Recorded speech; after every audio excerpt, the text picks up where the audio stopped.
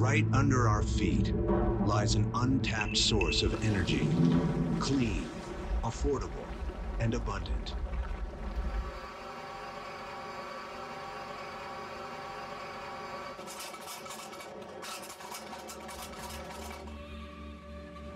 But reaching it is hard work. Conditions are extreme, even life-threatening. If it goes above the level, you just pass out, and if no one pulls you out of it, unfortunately you die. But in Iceland and elsewhere, people are taking huge risks to bring us the energy of the future.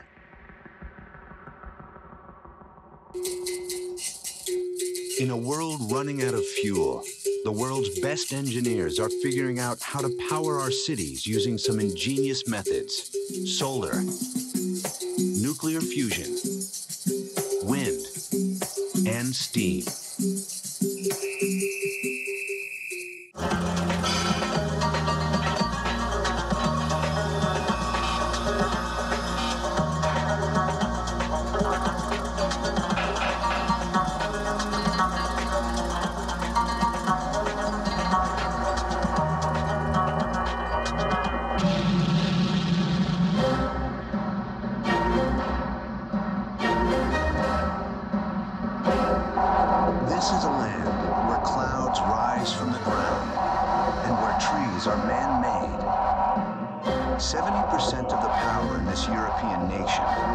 Sources of energy that are clean and renewable. The chief source of energy is also unconventional. The tiny country of Iceland, on the edge of the North Atlantic, is the world leader in geothermal power. Geothermal plants take natural reservoirs of steam from deep underground and convert them to electricity. This plant opened just 2 years ago, yet work has begun to double its capacity. It's like building a whole new plant with whole new headaches. Aber diagonale, only from the outside. This is the drawing. Huge headaches. We won't get this crane back today. Huge parts installed with outsized tools. Tidy. It's so easy. I love it. It's my favorite tool in the job.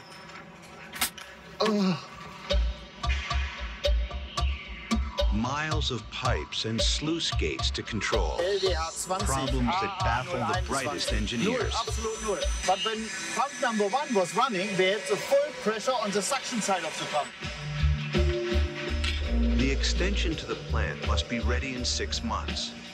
But the severe weather here could wreck their timetable. This builds up onto the profiles and breaks them. And we're not allowed to break it off because that, puts more pressure. We have to let it be. And this is what only the wind did to a full column like this. Most of all, to double the plant's capacity, they need to find twice as much steam. We have an obligation to provide certain amount of power for the project as a whole. And we're now trying to establish enough steam for the new turbines. In a small village in France, a pilot project is trying a whole new approach to geothermal power. There are no steam reservoirs here. So they have to drill deep into the Earth's crust till they hit hot rock, then add water to create steam. First you have to hold on and to descrew it. 2 decades of research and work to reach a source of energy hidden 5,000 meters below the surface. The last day, Peter. It's not just groundbreaking, it's nerve-wracking. Engine is running. Let's go!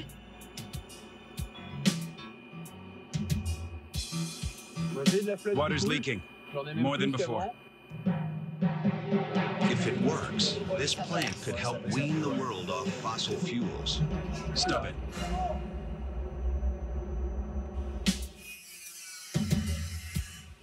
In Iceland, Markus enjoys having a green job. Obviously, it's doing good for the planet, and it feels good when you do whatever you can, But I don't know, it's just something that's clean power, and it sounded good. Geologist Gretar knows geothermal power is not an exact science. we are definitely gambling. It's very difficult to say about a well prior to drilling or prior to opening it up for the first time.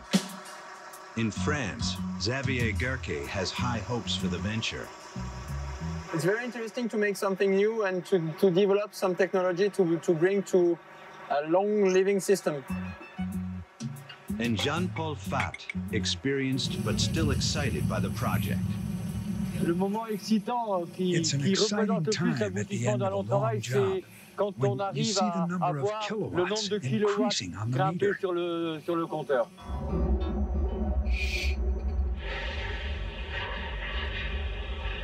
Winter in Iceland, yet construction has begun. Freezing temperatures and constant wind impede progress. Tens of thousands of parts have to be cut, assembled, welded, and adjusted. A gigantic jigsaw puzzle, and every piece must fit precisely. 10 millimeter over. Yes. No. I need to have it back. Weld a piece here, so it won't go too far. 5 millimeter. Don't do anything foolish. Otherwise I will kick your ass.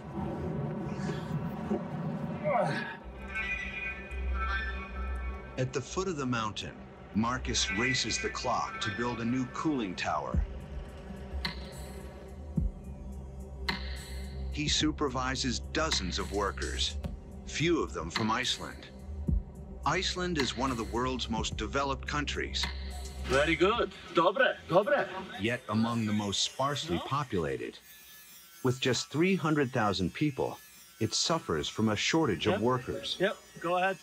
Markus's crew come from Eastern Europe, where salaries are lower, but the work ethic is strong. And the main thing with places like this is experience. Because these guys are working with us for the first time, like 80% of them. And we have to show them everything, just absolutely everything. I mean, a ratchet and a spanner, and where we use this. Because some of the guys use these as hammers, some of the guys, use this as open things. What? How can this be? They'll have to learn fast. In 6 months, the new generators must be ready to run. But the crew doesn't speak Icelandic. Some, not even English. You take level, level? Yeah, put level along. And then you can just get pen. They do understand basic English, but, it's very hard sometimes to explain something to them. Then we go get an English-speaking one, we tell him, and he translates. So we always find a way to do it. We can't let languages stop us. It's like the weather. If you let the weather control you, you're not going to be happy in Iceland.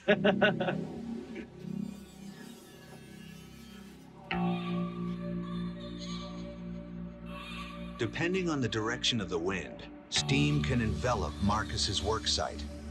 Workers at the tops of the chimneys can't escape it. Hvernig gengur það hjá þér? Allt í góðu? Vilja ná einhverju samræðum á bandi líka, sko? These are the conditions we have to work in. You can imagine, I can barely see my colleague here next to me. So you can imagine if we're communicating and trying to work together. This gas, as comfortable as it can be, it's not more than that. It can be really annoying. Not just annoying, steam can be deadly. Steam from the bowels of the earth keeps the plant alive, flowing through the pipes like blood through veins. Gretar Iversen is a kind of steam doctor. His job is to keep the plant in good health. Sodium in the steam corrodes metal. Gretar has to find it and eliminate it before it can damage the turbines. Another element in the steam is also harmful to life. Gretar can't see it, but he can smell it. This is pure geothermal steam mixed with uncondensable gases like hydrogen sulfide, which is a poisonous gas. So yes, when I feel that the concentration is getting relatively high, I back a little bit away. If the concentrations go above 300-400 parts per million, then you would fall down and die. So it's a very poisonous gas, but if you know what to avoid, it's not a big problem. Hydrogen sulfide smells like rotten eggs, but that's the least of its problems.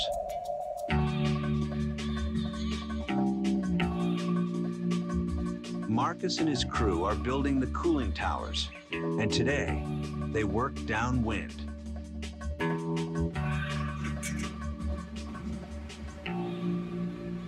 They can't escape the steam, so they carry a meter to warn them of danger. This is our H2S gas reader, and it gives us a reading of how much gas there is in there. It's a sulfur. This is much more accurate, and if it starts making noises, it peeps, and if it reaches a level of 18, we have to leave the site, because people start passing out, because you can't really smell it once it goes past a certain level. Like when you drive into the area, you can smell a bit of a smell, and that's maybe a level 2 or 3. Here, it's okay for us to work 8 hours in about level 15. If it goes above 15, we just have to go. The level is creeping up toward the danger zone. There's no oxygen inside this gas. It travels in pockets, and if this pocket comes around you and sits maybe around your head, you take one breath, you pass out, and if no one pulls you out of it, unfortunately you die. That's why every time you're doing something, you stay 2. So always someone to back you up. But if you both pass out, I hope you have a nice trip to heaven.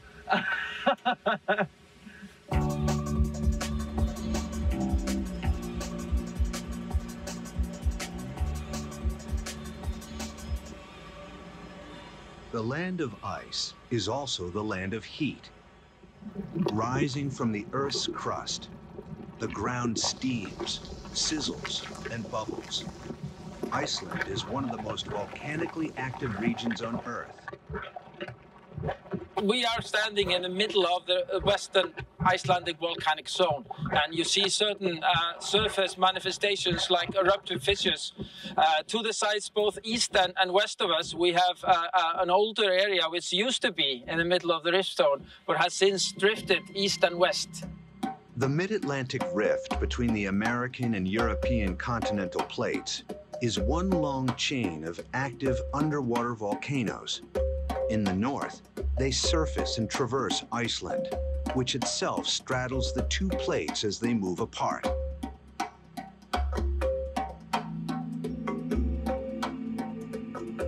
The rift has left a huge scar. On the right is Europe, on the left, America.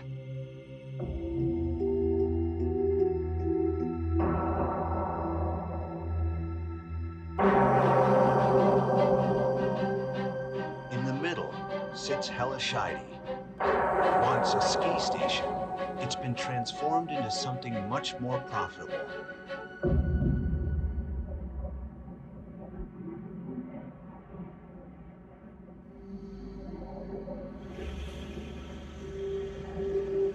The surrounding land gets plenty of rain, about 30 inches a year, and the rain seeps down to the hot rocks. Heat and water, the ingredients of steam. Gretar is hunting for more steam to feed the expanding plant. But each zone he inspects is not only different, it's constantly changing.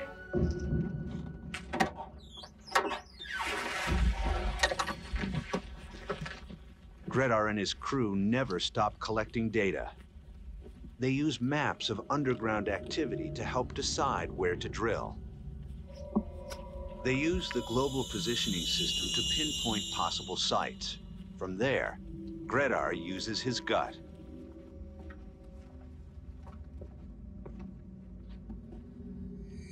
Ten years ago, we had a massive earthquake which lasted for 4 years, and the area rose by 20 or 30 centimeters. This was due to a magmatic intrusion at 7 kilometers depth below us. So sampling the surface fumaroles gives us an indication of whether this magma is reaching the surface or not. We measure the temperature of the springs and the pools. We measure the pH, the acidity. Other things we do is we sample the gas coming from these springs and these fumaroles. The composition of the gas, the concentrations of certain constituents in the gas give us a direct indication of the temperature in the geothermal reservoir beneath us. So by sampling the surface gas, we can map the subsurface reservoir, and we can have a better understanding and a better idea where to drill if the area would be developed in the future.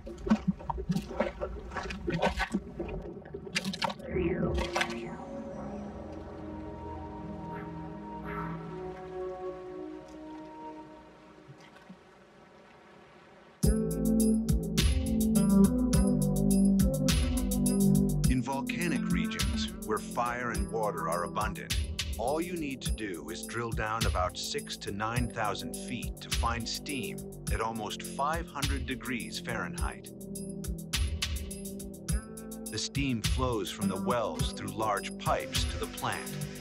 Then the steam is cleaned of impurities before reaching its final destination, the turbine.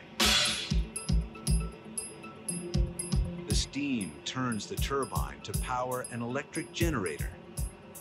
The Italians pioneered electricity from steam more than a century ago, and it still works the same way. At the turbine's exit, a curtain of cold water forms a depression that accelerates the steam and improves the turbine's output. This part is called a condenser. The condenser is linked underground to a cooling tower. Inside, pumps carry the water to the top, where it's dispersed by huge fans.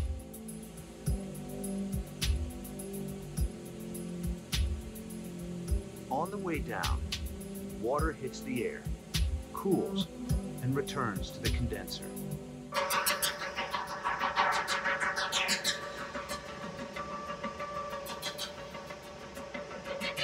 Although it sits apart from the main producing machinery, the cooling tower is an essential part of the plant. Tower number 4 still awaits its chimneys. Each is the size of a school bus and weighs as much as a grand piano. Yeah, it must be this. To lift them, they rented one of the biggest cranes in the country, but it's gone. Rush to an emergency elsewhere on the site. This is just terrible. We won't get this crane back today. We'll just have to lift them tomorrow. Start lifting it when the crane is coming over, you're finished. If it's by 5 o'clock, you can lift one ring. Yeah, I doubt it though. Set up the crane, lift it in, probably fasten it. So annoying. God. Nothing can happen till they get the crane back. As suddenly as it vanished, it's back. This crane is such a little... I know it'll handle it, but look at it. It's standing on 4 legs on 4 little pieces of wood. It should be, yes, but it's just, you know...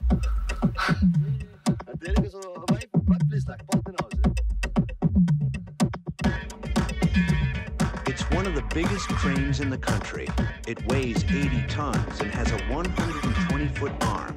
So long, the crane operator can't see what he's doing and needs to be guided. Har det en slack, okej? Go. Plaka örlítið over. Stop. Communication is very important with the crane driver. You know, if he goes down too fast, then, like you see, this could break, this floor, for instance. It just has to be exactly level. And you can see how close it is, the cut here. And see, it's like half a centimeter, not even, a few millimeters here. So this is very precise. The crane operator has to set the chimney to within 1/4 of an inch. Then the crew must align it to a fraction of that.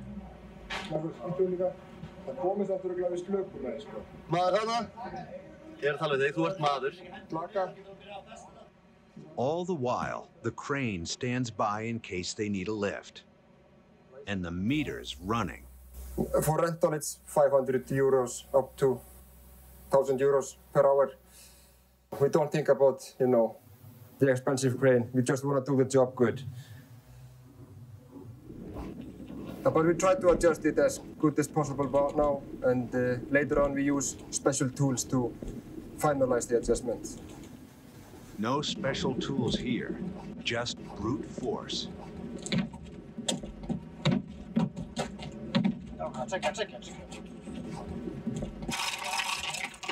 But it's not enough. This rig will make the final adjustments.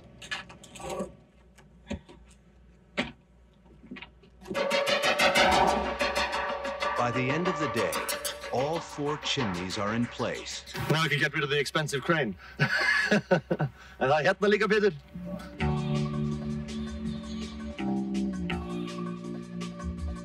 They still have to assemble the fans. And there's bad news. The forecast says a storm is brewing.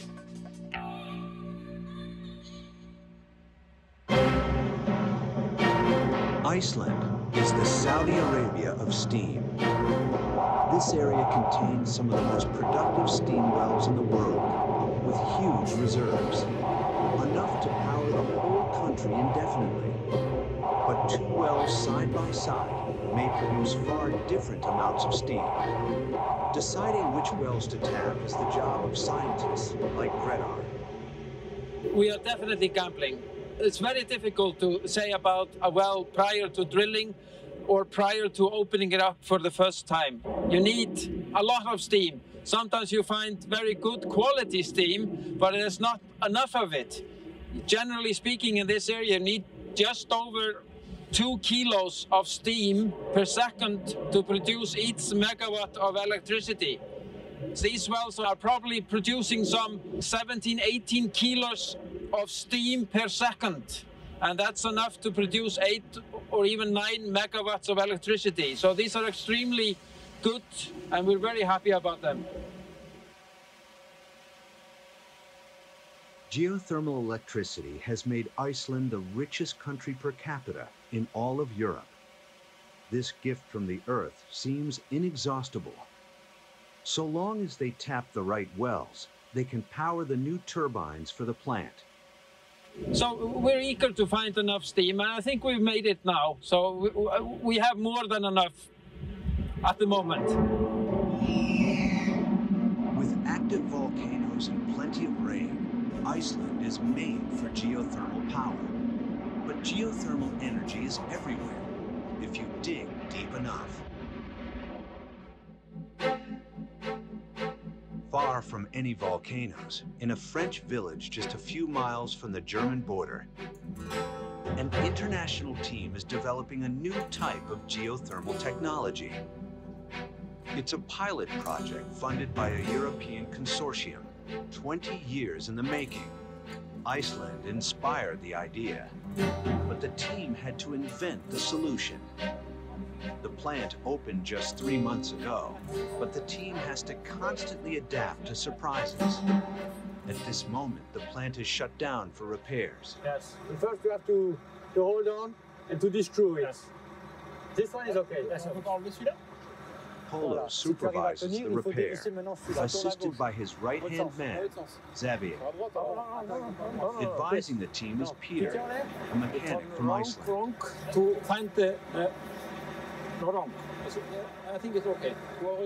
His English is shaky, but his advice is priceless.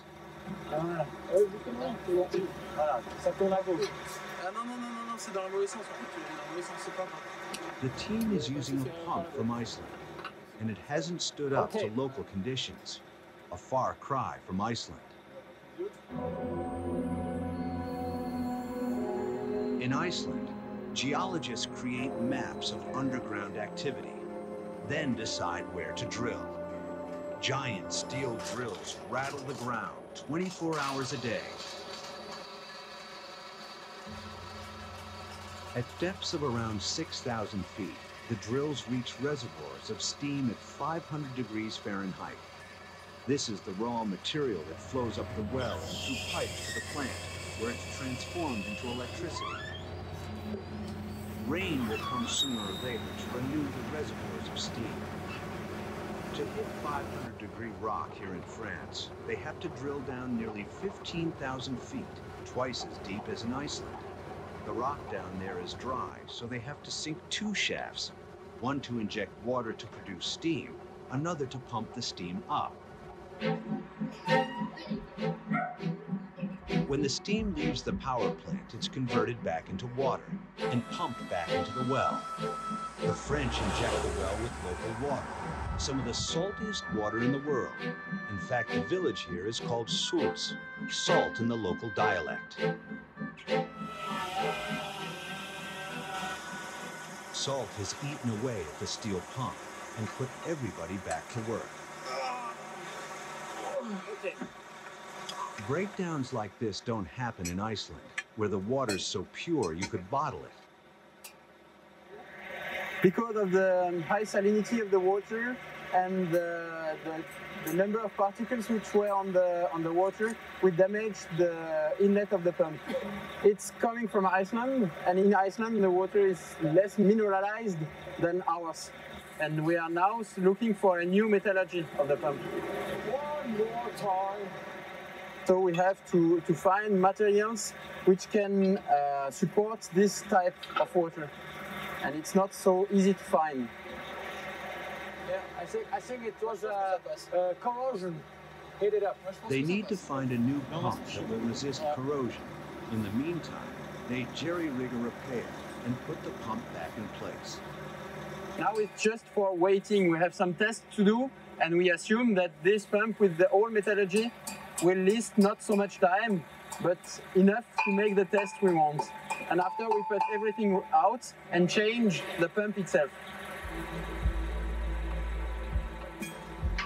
On a normal day, they could lay 15 to 20 sections of pipe. Today, anxious to finish the repair, they laid 25. We were as speed as we can, and we did a good job today. Very good job. The last today, Peter. No. Peter is persuasive. This is really the last one. After that, we wouldn't see him.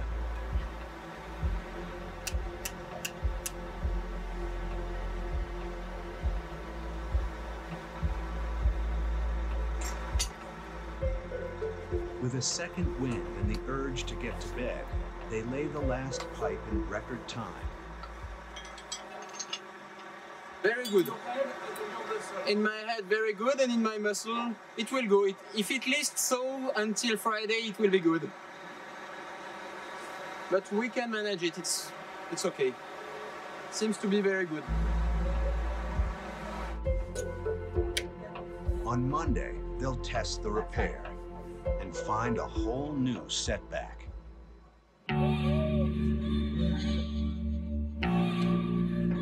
Iceland is bracing for a big storm. At Hellisheidi, Markus's crew races to install the fans for the cooling towers. That was good. The blades turn at more than 60 miles per hour, so they need to be firmly anchored.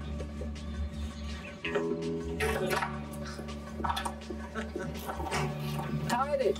It's so easy. With this lovely little tool here. Like a climber. To tighten the bolts, an ordinary wrench won't do. I love it. It's my favorite tool in the job. It's really hard. I don't know, the average bolt tightening is maybe like 10 Newton meters. This has to be 1200. It's crazy. Yeah, well, it's heavy. I'm just scared of dropping the key. Markus has to push till he hears the telltale click. Oh. That's it's reached the level that we wanted. It's reached what, 1160, isn't it? Yeah. 1180. That means that we've reached the full pressure. Thank God. They have to repeat the ordeal dozens of times for each fan. It's the Iceland's strongest people. Oh, yes, finished. It's only one fan. We have 3 left. When rain hits the site, it creates haves and have-nots. The welders have shelter. They can't weld in the rain. The have-nots are exposed to the elements. Markus is a have-not. Inside the chimneys, at least, he has shelter from the wind. A visitor has brought the extreme weather, Tropical Storm Bertha, probably the only tropical thing you'll find in Iceland. To precisely angle the fan blades, they'll use a giant level, but it's not made for this weather. It's a problem when we don't have waterproof tools. People buy non-waterproof tools to bring to the wettest area in the country. So now we have to put plastic over it, seal it, and now we can hardly see through the plastic. It makes everything slippery, and now I'm wet all the way up here because I'm always like this. The water goes down. It's, you know, it's fun working in the rain, that's what you say. But this is what I get paid for. Helping Markus is a student on summer break. As the bolts are tightened, she checks the angle of each blade for best performance. 7.9 degrees is perfect. And we're only allowed to have 7.9 or 7.8 or 8. We cannot have anything else. And that's, you know how hard it is to move this? Like 0.1? It's crazy. For such precise work, the little student needs a boost. Herra Frekja. Nej, du tar inte tacka till. Sorry, we just started trying to get the box because our staff is so small, she can't see up on the fan blades. So always some weird problems like this. On the blood. Okay. She announces any movement in the blade's angle, down to the fraction of a degree. Oh, yeah, 7. Sorry? How much? Det är bara mumpel. Ja. Är det fint? Det säger vanskligt. Okay. Maybe she needs one more tool, like a megaphone. 9, 0, 8, 7.9.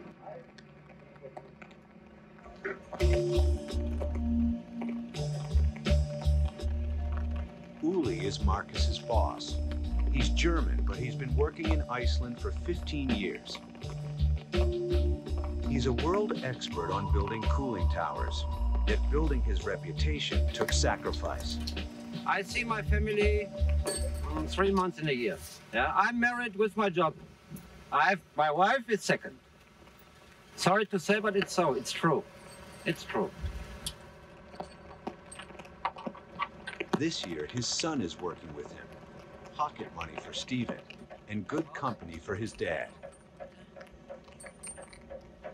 He wants to make his driving license. He wants to have a car later on, and I told him, okay, I help you. You can work here. You can make money for your driving license, and we are together the whole time.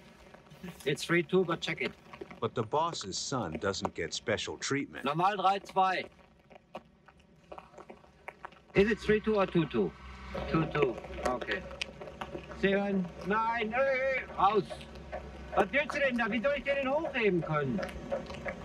Nehmt euer Gehirn! Ja, sicher! 2-2! The boss's mood is as foul as the weather. Snow would be easier to work in. This is different, because this is rain, this is wet, and the wind is so strong at the moment. This is more like a storm, you know, it's very strong winds coming and going, and in winter it's more steady. You know, it's, I don't know, it's just different. We're not used to this. The weather wins. The rest of the fans are grounded, too fragile to be buffeted in this wind. Usually if it was something bigger, we could probably lift it. Because these are so delicate, we don't want to take the chance. So we all find little things we can do, but it's a shame because we need to carry on with the fan blades, but what's one day? We're ahead of schedule, I hope so. Ahead lies another setback for another crew. At the pilot plant in France, the repaired pump is ready for testing. Paulo and Xavier are like expectant fathers, proud and nervous. We are a bit stressed because we have a lot of parameters to work on and to be sure that every stage is running very well, to increase progressively the flow, to decrease the flow, to be sure that the pump is running well. It's a good start. Paulo is ready. C'est Let's parti! go. Pressure mounts. And the engineers stand in the pipe. Ça, c'est l'artésien. The repair pump is the Achilles heel of the whole system. Et ça, Engineers constantly monitor the output and pressure.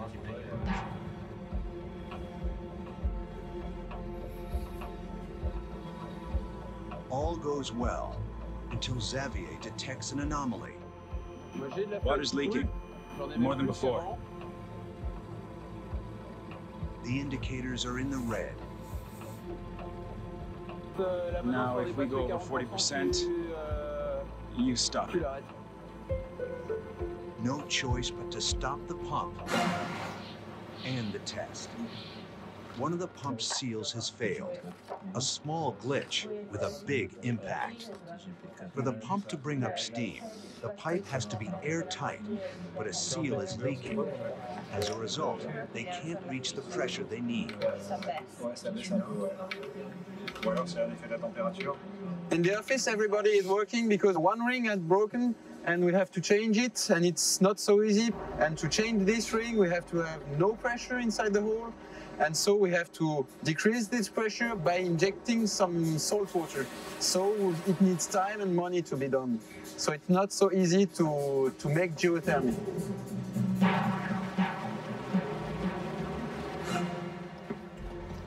To replace the faulty seal, they have to lower the water level.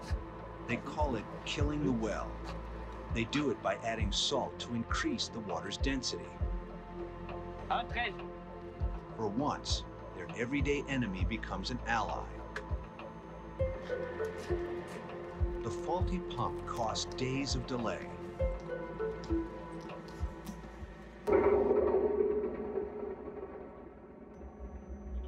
One week later, they're ready to try again. Once more, hope returns. Pressure goes to the exchanger, filter one gets water. We have pressure inside. Engine's running, everything's ready. Everyone is back in place. Paulo at the controls and Xavier at the command post.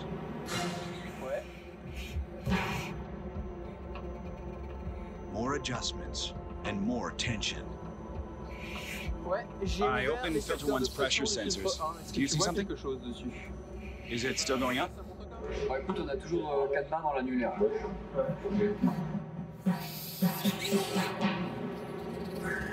At last, the pressure rises and steam flows through the pump.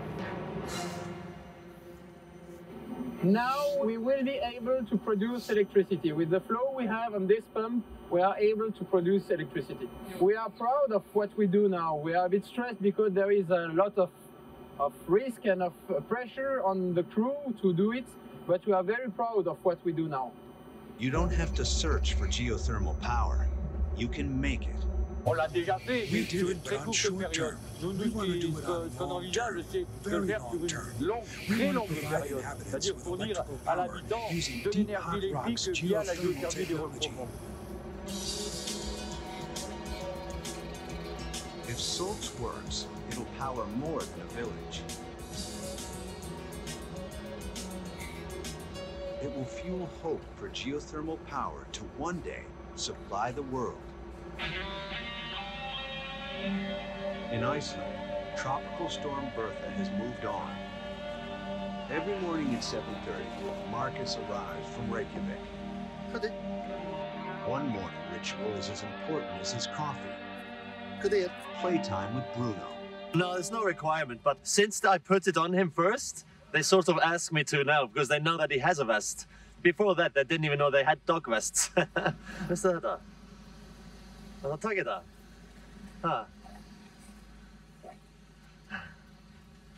Since he was 3 months old, he's been living in the car with me on work site. So everyone here knows him, and he's a really good safety feature also for our company. Because like when we're around the cooling towers, he knows that's our area. So if we have a different company coming in wearing a different uniform, he barks at them and lets us know straight away. He's such a good dog. As you can see the mountains here behind me, that's his playground, and there's very few dogs that get a life like he does. For 12 hours a day, he gets to just basically run free, and I think he's the happiest dog around. I mean, not to mention how much I spoil him.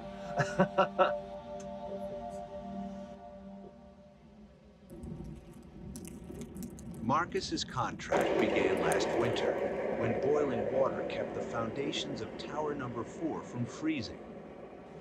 Tower number 3 was just a skeleton, and the crew was still green. Yet soon they overtook their own schedule. Well, the estimated time for a tower, I think, according to the contract, is about 5 to 6 months. Like the first tower took us maybe 5 months. Now we're making a tower in about 3 months. But don't tell the contractor that.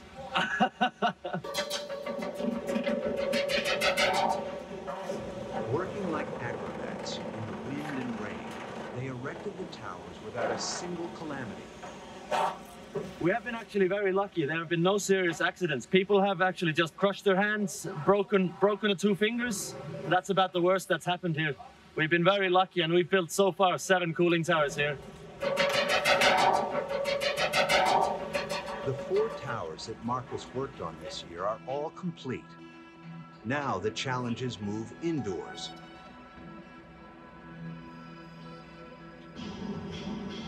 Inside the plant, workers apply final touches and run the last tests before the turbines are turned on.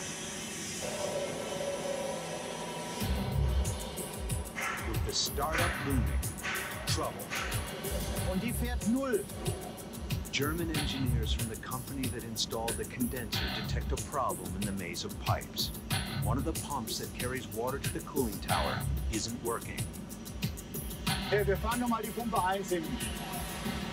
We are starting here a cooling circuit, a small circuit with 2 parallel pumps. They are working absolutely parallel, and only one pump should work. Now we have tried it on that side. This pump is working correctly and makes a pressure of around 1.5 bars. That should be when the pump is working. And here, this pump makes a pressure of 0. That means no water is flowing, although it is absolutely parallel. And we are assuming that something is wrong here in the suction side. No suction, no power. Somewhere in this maze lies the tiny problem that shut down the whole plant. Okay, 0, absolute 0. But when pump number 1 was running, we had the full pressure on the suction side of the pump. The plant drafts every engineer to solve the mystery. When we start now pump number 1, we open the suction valve, start the pump, look to the pressure. Then we do the same on this side, and afterwards, when it has no pressure, they have to open the pipeline.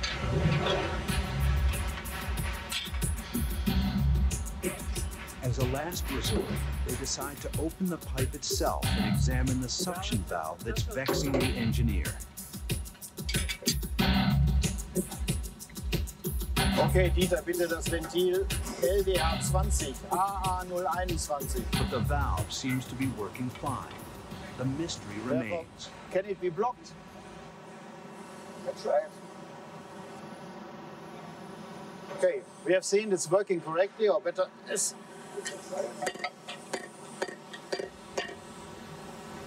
Let's build it in. With no more ideas, they put the valve back and try again.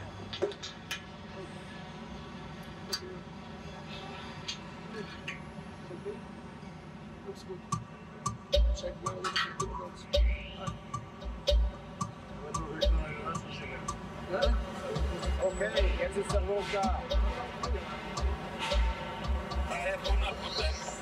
Here, look. Now we have the pressure. This damn valve needs a kick. There's a lot of dose in this area. Maybe. But now we have the pressure, all things are okay. The problem was that maybe something has forced this flap into closed position. And now, when we have opened it, had it moved it sometimes a little bit, it has gone now in open position. It's now running well. Okay, it's running well, fine. Okay.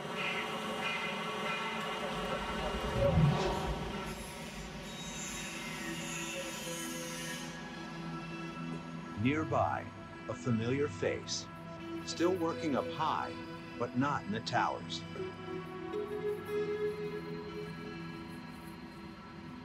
I'm on holiday.